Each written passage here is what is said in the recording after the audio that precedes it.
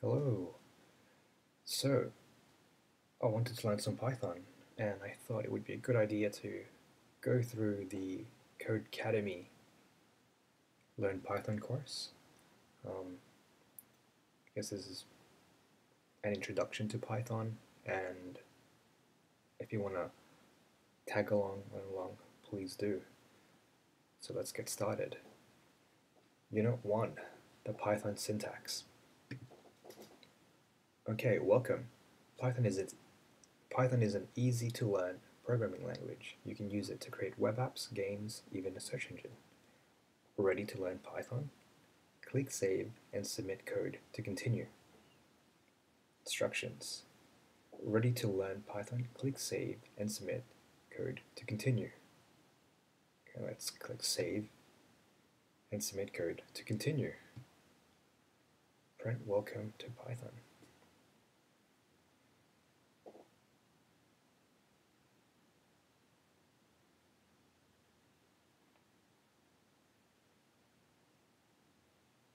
Think it's working. No?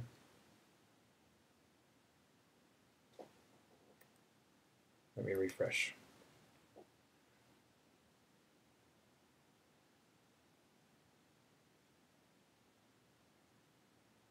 That's a good start to the video.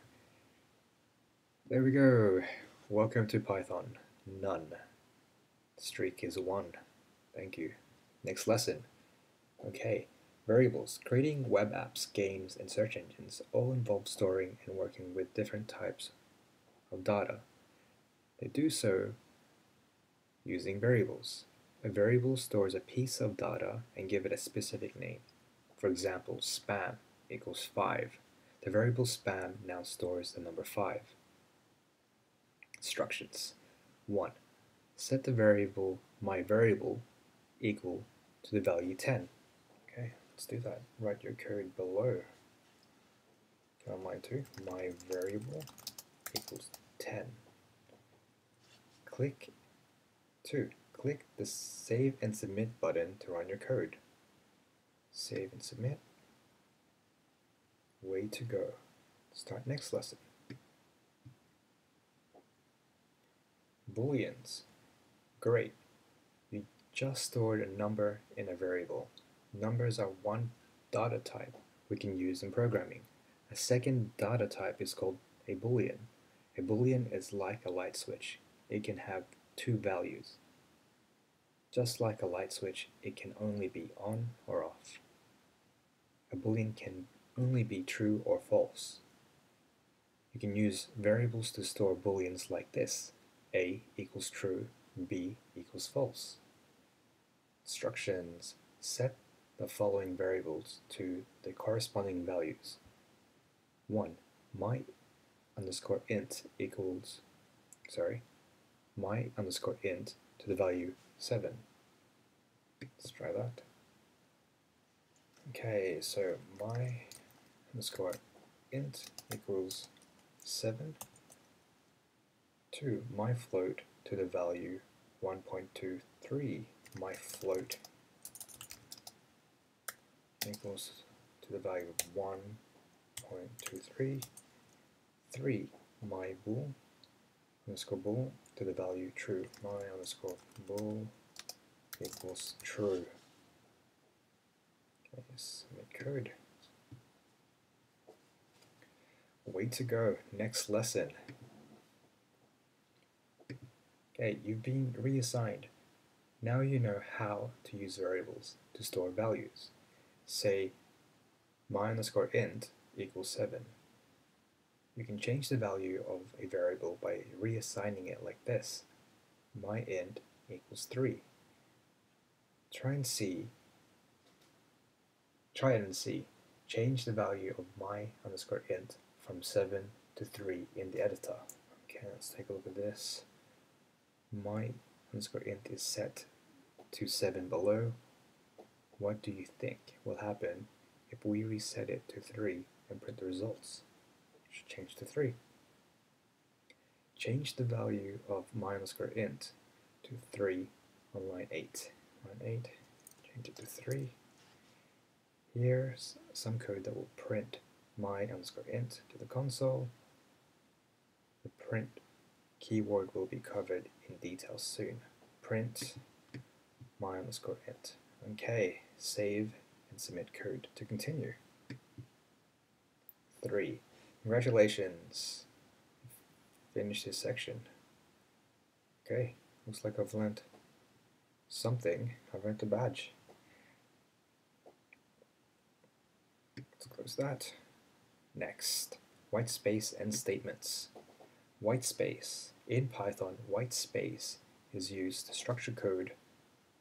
Whitespace is important, so you have to be careful with how you use it. The code on the right is badly formatted. Hit save and submit code to see what happens. You should see an error message and we'll fix it in the next exercise. Def spam, parentheses, eggs equals 12, return eggs, print spam.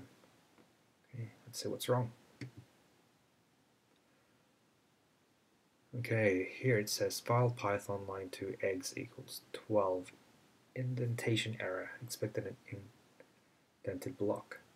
Okay, I've earned another first lesson badge.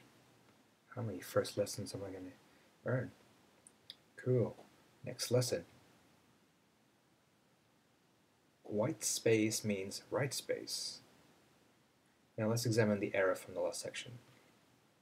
Indentation error, expected an indented block. You get this error whenever your white space is off. Properly indent the code with 4 spaces before eggs on line 2 and another 4 before return on line 3. You should indent your code with 4 spaces. Okay, so indent code with 4 spaces before egg. 1, 2, 3, 4. And another 4 before return. 1, 2, 3, 4. Let's save and submit code. Way to go. Next lesson. A matter of interpretation. The window in the top right corner of the page is called the interpreter. The interpreter runs your code line by line and checks for any errors. Okay, so it's this window here, black window here. Cats equals 3. In the above example, we create a variable cats and assign it the value of 3. Create a variable called spam and assign it the value of true. Okay, spam equals true. Create a variable called eggs and assign it the variable false. Submit code. Congratulations, you've finished this section. Comments. Okay, single line comments. You probably saw us use the pound sign or hash sign a few times in earlier exercises. The hash sign is for comments. A comment in the line text that Python won't try to run as code. It's just for humans to read.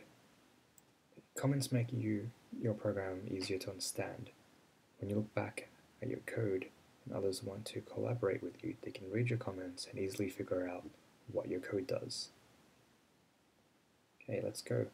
Instructions. Write a comment on line 1. Make sure it starts with a hash. Say anything you like. Okay. Oh, what's going on? My keyboard. Okay. What is the answer to life? Save and submit code. Way to go. Next lesson. Multi-line comments. The hash sign will only comment out a single line, while you could write a multi-line comment starting with each line with hash. That can be a pain. Instead, for a multi-line comment, you can include the whole block in a set of triple quotation mark, stepping from the till runneth over Holy Grail. Instruction, write a multi-line comment in the editor. It can be any text you'd like. Okay, let's do this. So 3 quotes. Write a multi-line comment in the editor. It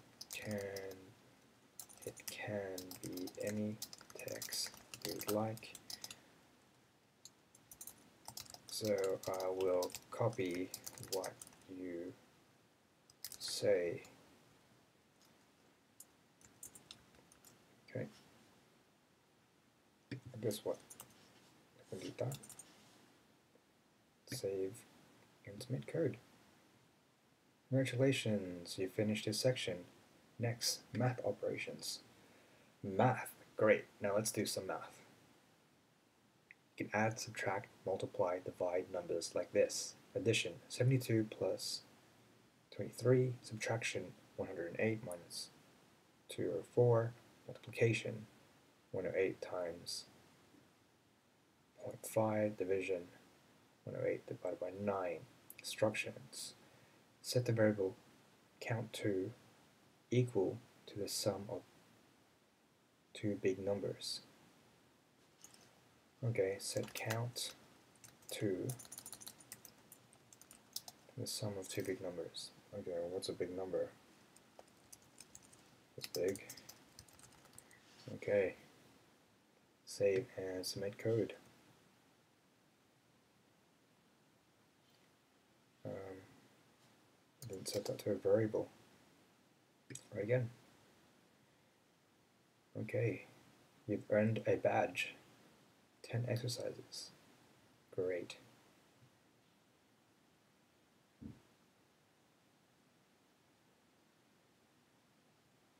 Next lesson. Okay. Exponentiation. All that math can be done on a calculator. So why use Python? Because you can combine math with other data types, e.g. booleans, and commands that can create useful programs. Calculators just take two numbers. Now let's work on exponents. 8 equals 2 to the power 3. In the above example, we create a variable called 8 and set it to 8, or the result of 2 to the power of 3. Notice that we use the star star instead of the star for the multiplication operator. Create a new variable called eggs and use the exponents to set eggs equal to 100. Try raising 10 to the power 2 eggs. Way to go. Start next lesson. Modulo. Our final operator is modulo. Modulo returns the remainder from a division. So if you type 3 modulo 2, it will return 1. So 3% 2 return 1. So there's one remainder. Because 2 goes into 3 evenly once with 1 left over. Use modulo to set span equal to 1. You can use any two numbers. You can use any two numbers that will leave a remainder of 1 to do this. Okay. Let's try this.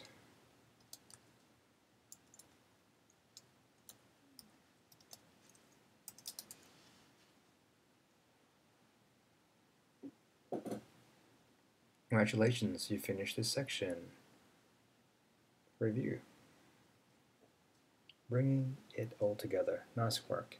So far you've learned about variables, which store values for later use, data types, such as numbers and booleans, whitespace, which separates statements, comments, which make your code easier to read, and arithmetic operations, including plus, minus, times, division, exponents, and modulo. Let's put our knowledge together. Let's put our knowledge to work. Write a single line comment on line 1. It can be anything you like. This is my comment.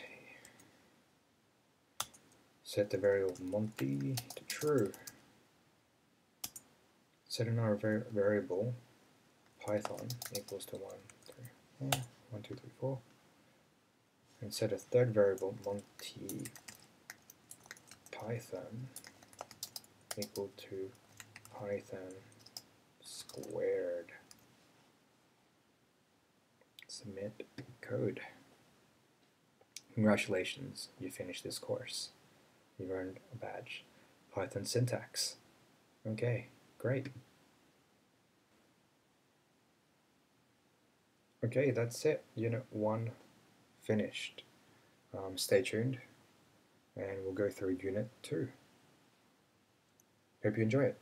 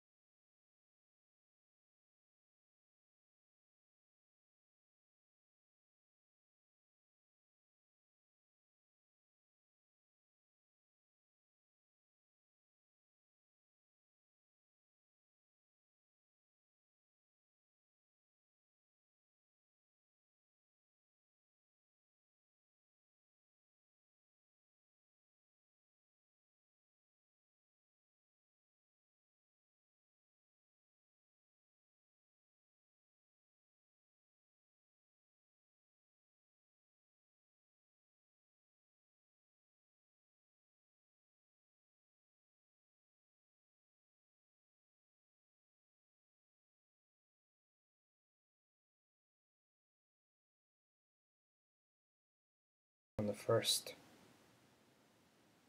unit, skip that quiz.